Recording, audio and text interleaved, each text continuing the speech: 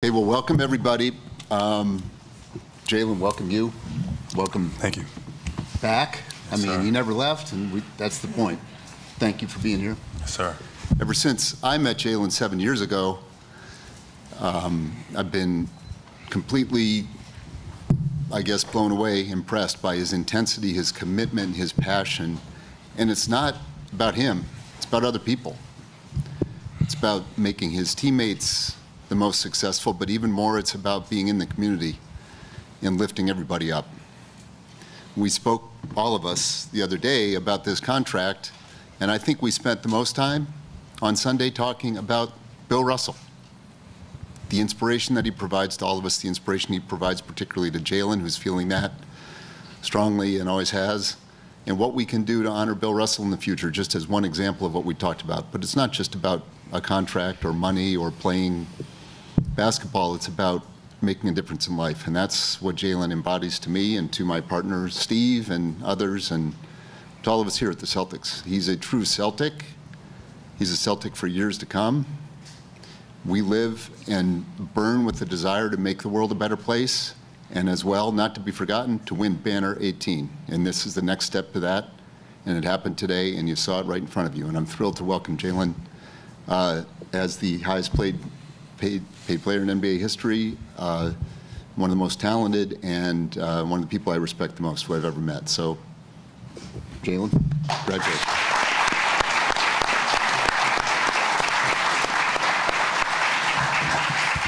And I want to add that since Jaylen came here, he's been an incredible beacon in the community, the Boston Celtics Shamrock Foundation and Boston Celtics United for Social Justice.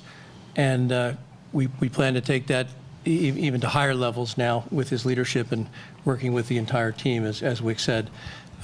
We worked directly with Bill Russell to build the Bill Russell statue and his legacy and promote those programs. And I'm glad Jaylen has the same appreciation of history, and hopefully we can make history together and make Boston a better place, the world a better place, using the Celtics brand and using all the work Jaylen's done in the community for us and for his foundation. And we're very excited about that, as well as the prospects for basketball. So thank you, Jaylen.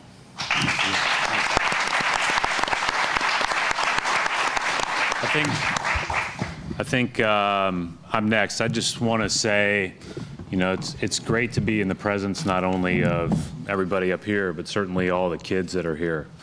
And, we don't get a chance to do this with you very often. And one of the things that, I've been really lucky is, as a coach and now in the position that I'm in, is to see young people grow and work to eventually achieve their dreams and achieve what they want to set out to do. And, from the moment Jaylen got here, it's been about growing. It's about getting better. It's about tackling every challenge. It's about, if things go really well for you that day, working hard the next day so you can be a little bit better. If things don't go as well for you, it's about working even harder the next day so you can be a little bit better. That pursuit of excellence never changes. And I think that that's a great separator when you're talking about a player, when you're talking about a teammate, when you're talking about a person that you want to be associated with and you want to have a long-term relationship with. And so it's not just, obviously with all of you here, as you're thinking about how this impacts you, right? Regardless of your circumstance of what happened yesterday, right, good or bad, you can put your attitude towards making today the best that it can be and working to be the best that you can make it. And he's a good example of that, is one of the best examples that I've been around. And so I appreciate the fact that you're here to share the day with Jaylen and his family and everybody else that's here.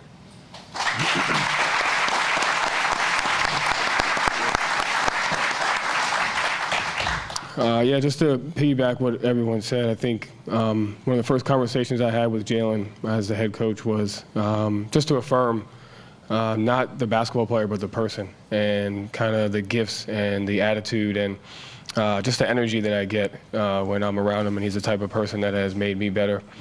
He's made the people around him better. And the fact that we're here today for this moment, but that he involved, his camp and young individuals just sitting here and seeing that I was in a position like that before, and to have an opportunity that you guys have, and to have a leader and an example in Jaylen just kind of says what we're all trying to accomplish here as people, and I think it's so much bigger than basketball. And that was one of my first messages to him, and it's the same today. Like, even though the expectation will be for you to be a great player, it's even a bigger expectation to continue what you've done. And I know you truly embrace that, and I'm just honored to be a part of that. So thank you, and thank you guys for being here as well.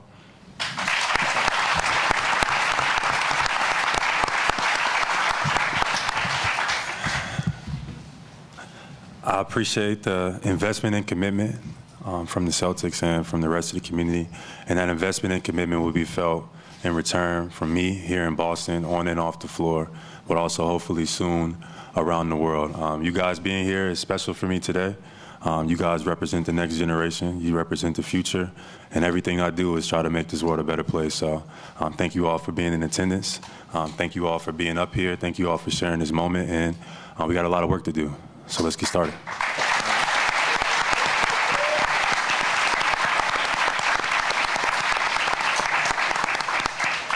that, we'll open up the questions from the media. First question will be from Gary Washburn. And then please wait for the mic before asking questions. Thank you. Hey, Jaylen, what do you plan to do with the generational wealth? I mean, what do you plan to do off and on the floor with this new contract? Well, that's a great question. I want to launch a project to bring Black Wall Street here to Boston. I want to attack the wealth disparity here.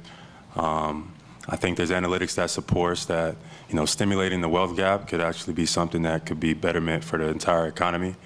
With the biggest financial deal in NBA history, it makes sense to talk about, one, your investment in community, but two, also, the wealth disparity here that nobody wants to talk about. It's top 5 in the U.S. It's something that we can all improve on. It's unsettling. And I think through my platform, through influential partners, through selected leaders, government officials, a lot who are in this room, that we can come together and create new jobs, new resources, new businesses, new ideas that could, highlight minorities, but also stimulate the economy and the wealth gap at the same time. I think that could be a mix of commercial entities, real estate, residentials as well. Boston could be, a fully integrated, self-sufficient, hub, attacking minorities and stimulating the wealth gap. I think Boston could be a pilot, not just for wealth disparity here in the U.S., but also for around the world. So you asked me what I wanted to do or what I want to do. One, I want to, attack that wealth gap here in Boston, create a project. Also, I want to help stimulate the overall economy, and I want to bring Black Wall Street here to Boston.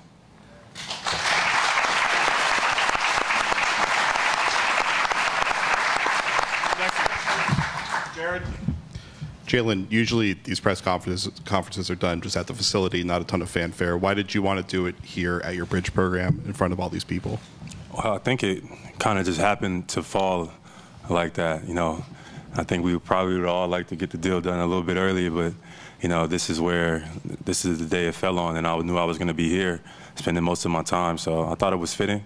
I thought it kind of happily fell together like that. But what more beautiful place than to be in the environment with youth, to be in an environment for learning that's supposed to be cutting edge and make the world a better place. And that's what, I think we're all in the business of, besides just entertainment. So for it to be here, I think was just divine timing. And now, as we are putting the pen to paper, we got a lot of work to do, and I think we're all in that same journey to make this place, this community that we all live in, better, and we all have that responsibility. Next question, Bob. Jaylen, congratulations. How do you feel like the contract negotiations went? Seems like both sides were very deliberate here, took your time with this, made sure it was done right. What kind of things were you looking for from the Celtics? Obviously, a lot of commitments off the court. I'm sure you'd love support from them on as well. And, for Wick, how do you see the Celtics kind of partnering with Jaylen on, a lot of his initiatives off the floor? Is the question for me or for Wick? For both. What was the question again? I'm sorry. It's a little quiet. If we could turn the mic volume up, Taylor. Sorry, Jaylen, first for you. How do you feel like the contract negotiations went, and what were you looking to, get from the Celtics, on the court and off the court through these negotiations? I think it went great. I think a lot of time when you talk about a relationship that you have with individuals, you can just talk to them normally and direct, because I've known these guys for 7+ years. And a lot of times when, financial stuff kind of gets into play, it gets a little bit, more sensitive or et cetera. But I thought from my standpoint, they understood where I came from. They understood where we came from, and it was all about just meeting in a place where it made sense for everybody. And I'm glad that we were able to finish it and get everything done, and to be able to have the community here at the same time. I think that was just, the storyline writes itself. And Wick, your perspective on the negotiations, things that were important to the Celtics and for Jaylen, and how, the organization's going to support his off-the-court causes. Right. Yeah, off the court is a big part of our discussion. It was very explicit. We spent serious time on it on Sunday, as an example. But it's always been that way with Jaylen being here and with his teammates. We try to lead the league in things we do off the court, but that doesn't mean we shouldn't double it or triple it. I mean, that's the aspiration. Jaylen's going to be a driving force in that. In terms of having Jaylen here, from my personal perspective, and I speak for the front office and the teammates and fans, I think I speak for everybody, he's the key. Jaylen has stood tall for 7 years here, improving, to my mind, every single year with hard work and with true talent. And we want to go win on the basketball court as well. It is entertainment. It is the fun part of the job. There's a lot more work to do than just that. But we intend to go do that. And having our All-NBA Jaylen Brown here, enthusiastically ready to build and ready to grow from here, off the court and on the court, is absolutely, it's a great day for the Boston Celtics. Next question, John. Jaylen, when you sign a contract like this, fair or not, it's going to put a real bright spotlight on you. How do you plan to handle the pressure of a contract like this through the ebbs and flows of the season, knowing that the attention on you is going to be magnified? I think I look at life as stages and degrees, and everything that I kind of went throughout my career has kind of prepared me for each stage. So I think like all the life circumstances, the experiences I've had through this organization, experiences I had in the community have all prepared me greatly to be in this spot. I don't shy away from pressure. I know what the demand is, I know what the expectation level is, and I know the work that is required. Everything about me is about work. So I look at it as just another challenge to get better, another challenge to improve. I don't think nobody has seen my best yet. And so God willing, I'll be able to put my best foot forward and do what I do best. Next question, Brian. Jaylen, just to follow up on that, for you personally this obviously is the biggest deal in NBA history at this point. For the franchise to, come to you with that kind of an offer, what was your reaction just to be able to sign this kind of a deal, to know that the team wants to put this kind of, faith in you as, a player and a person here? I think it's great. It's a much of appreciation is from me for the investment and commitment that I have gotten from the city since I've been here. And I don't take that for granted. I know a lot of times you can pick and choose and point out situations that may not have gone your way, but the overall appreciation to be able to be in this position is fantastic. So for me to be able to go out there, every single night and play, but also represent the causes and the things that I stand for in the community, represent being a voice for the voiceless, to me, it gives my life and my meaning so much more purpose. So to me, I'm excited to do so. I'm excited to represent, this city, this organization. I'm excited to play. I'm excited to walk in the lights of people like, John Carlos, who's here, people like Bill Russell, et cetera, that, have paved the way for athletes, just in general, to be able to have platforms. And I think the life is changing. The world is changing, and I'm proud to be a part of that change. Jaylen, obviously there's been some changes within the roster this summer. What kind of factors what did you consider when thinking about how the team has changed? Obviously there's Marcus leaving, Grant leaving, Kristaps coming in. And what do you think kind of the direction of the franchise as it moves forward now? Definitely a lot of big changes. Change is not always a bad thing. My brother, my teammate, one of my best friends, is not on the team anymore. Everybody knows it. I learned so much from Marcus. Marcus has been somebody that's like, we butted heads at times. We fought. We did it all. Put each other in headlocks, et cetera. And his journey won't feel the same without him. to be honest. But, it's a part of life. It's a part of, like, what you do going forward. And everything that he's instilled into this organization, everything he's instilled into this community is still going to be with us, still carry it with us. So, we're going to wish him well on his new journey. Obviously, the city of Boston is going to be, feel the loss of his impact when he's no longer here. But we'll be able to, keep moving forward. And just lastly, like, what was Sunday like for you when it was final? Like, when this thing was done, did you celebrate with family, call people? Like, what was just that moment like for you? The moment was great. I was here with my students. We was in the middle of a robotics session. So, I was learning. I was a part of the curriculum. We were doing some teaching, doing some active engagement, some workshops. So it was able to just put my phone down and just, get right into class with the Bridge students. That's what I was doing. Jaylen, Grant Williams, Robert Williams both posted that they were unable to reach you on FaceTime. Have you been able to reach out to them? How do you feel about them calling you out like that? I'm not aware. What happened? Rob and Grant tried to FaceTime you after you signed your deal. Okay. They couldn't get through, so they posted screenshots on Instagram saying that you've changed. He definitely changed his number. I mean, Care to respond and tell us how much you've changed? So are you too big for your teammates now? Nah, never. No, those are my guys. I'll probably give them a call when I leave out of here. But yesterday was a crazy day. Probably the most my phone has ever been ringing and on the line. So I missed that call. But, I'll make sure I get back with those guys. He was going to call him, but he'll call him tomorrow now. All right. Gary? Jaylen, you're not a guy to overreact to anything. You keep everything in stride. But has there been a time in the last 24 hours you sat in the dark or in your room and looked in the mirror and said, $304 million? Like, you've just kind of digested how much that is, how generational wealth, highest paid player in the league, coming from where you came from. Have you had a chance to swallow that and think about that? Oh, yeah, for sure. The way my brain works probably maybe a little differently than others. Like, when I first, made sure when it first was finalized, the first thing that came to mind is like, dang, like, look what all you can do with it now. Like, how much you can invest into your community, what you can build with it, what you can change, how many lives you can touch, and, like, what you can do in real time.